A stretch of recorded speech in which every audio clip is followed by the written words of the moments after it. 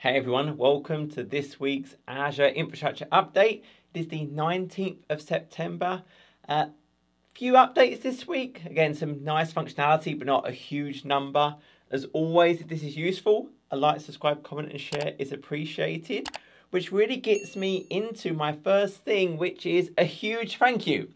So I did hit 70,000 subscribers, and yes, I did kind of get these little cookies. They're Oreo cookies. It's Azure Blue cookie. So to celebrate, I'm going to do an Ask Me Anything session, 8 AM Central Time on the 22nd. So we just come along and just have a little bit of fun, ask questions really about anything. And computers, career, motivation, all of those things I will try and address. So please join me, but huge thank you to everyone that has supported this channel. New videos this week. So part 5 of the DevOps Masterclass, really dealing into secrets. Why we have secrets, how we can avoid having secrets, manage identities, Azure Key Vault using from pipelines, really bringing all of that together. And then diving into the App Service Environment v3. What it is, why it's different, how do we pay for it? So new features. So on the compute side, Azure Functions has a new extension, a version 4 for CosmosDB. So remember, CosmosDB is this huge geo-scale, NoSQL, there's no fixed schema solution, supports many different types of API. So these extensions make it easier to integrate with, in this case, CosmosDB from an Azure function. Now this version 4 adds support for things like Azure AD based authentication to CosmosDB, so I don't have to use primary keys anymore. It has a change feed processor, so as changes happen to the CosmosDB, there's a change feed, so I can easily see, well, what is actually being modified. Well, there's a great way to hook into that now from a function. It's got higher performance, a native JSON document deserializer, so it just understands the components of the JSON document. For the Azure Kubernetes service, AKS, the run command ability has gone GA. So remember, the run command is all about, with AKS, there's that management component that's really just done for me. Now, I can have a private AKS cluster. With a private AKS cluster, the API scheduler, which is the part I normally talk to, rather than being just publicly accessible, it's only accessible via a private endpoint, i.e. an IP address within a virtual network I specify. And I have to be in that virtual network or connected to it via VNet peering or like ExpressRoute or site-to-site VPN to be able to interact with the Kubernetes layer that's powering that AKS. What's really nice about this run command is if I don't have that network connectivity, with this command, what I can actually now do is like an AZ AKS command invoke, kubectl git nodes.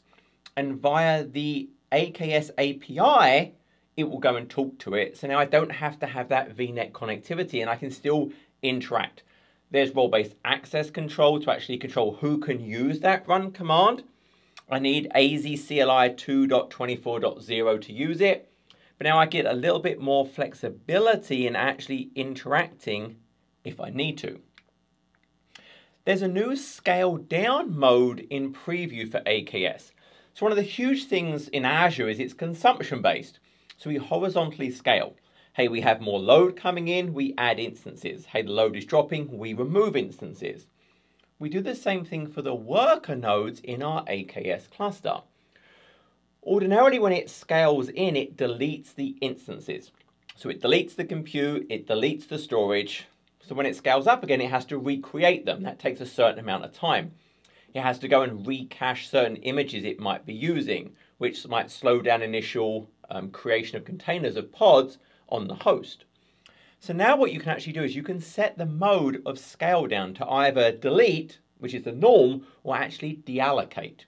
So with deallocate, just like a VM deallocation, it deletes the compute resource from a node, but it keeps it as an Azure object. The disks, like the managed disk of the OS, is kept and the other disks are kept. So now when it needs to scale up again, it will start the existing worker node, that existing VM. So it's going to start a lot quicker. It's going to have whatever was cached already there. So it's going to be able to create those pods and everything faster as well.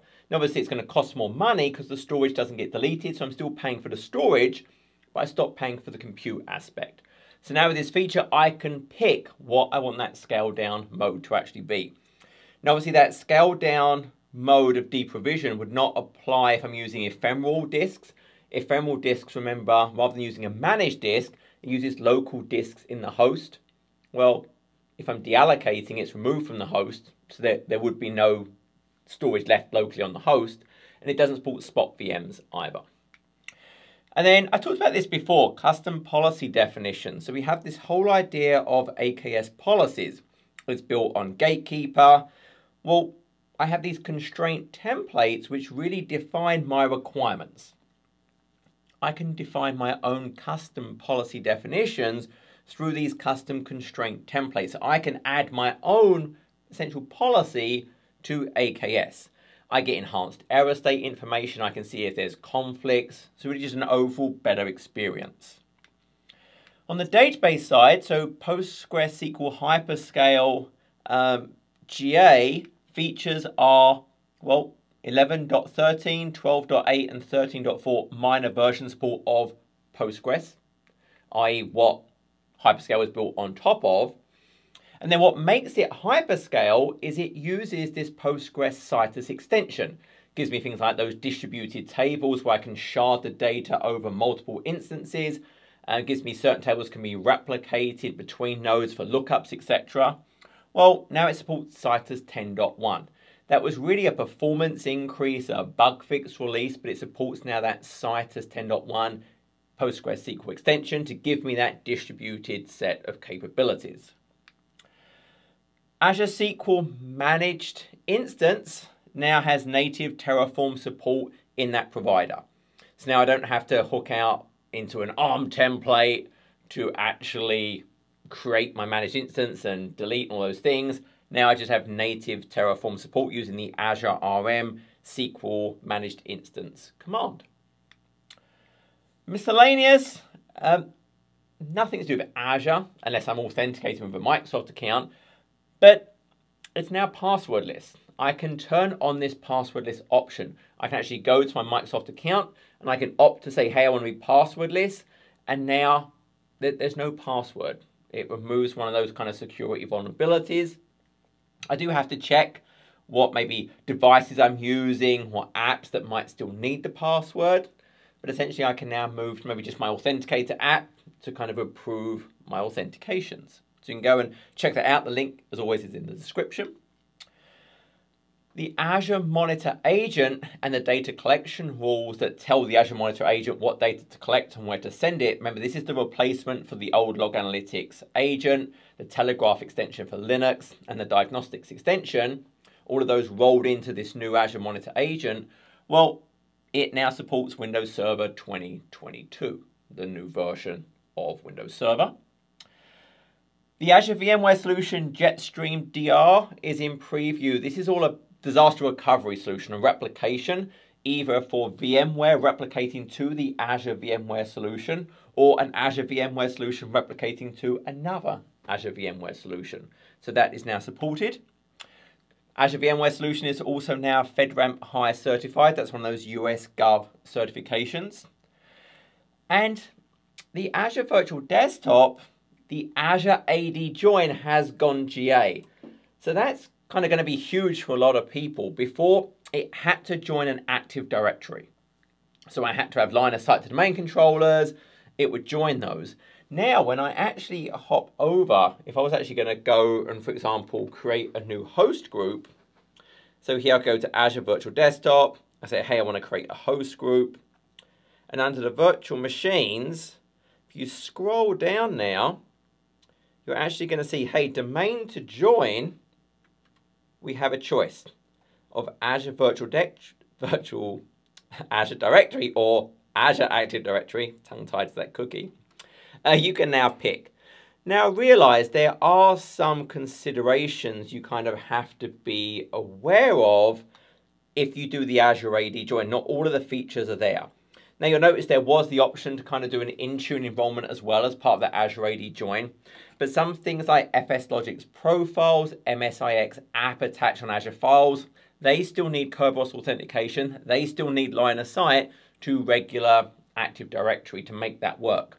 There's no Windows store. It's local user profiles only. And the documentation really goes through all of those various details. But depending on my requirements, that ability to remove the Active Directory need could be huge. And now I can just do that native Azure AD Join for my Azure Virtual Desktop environment. And last but not least,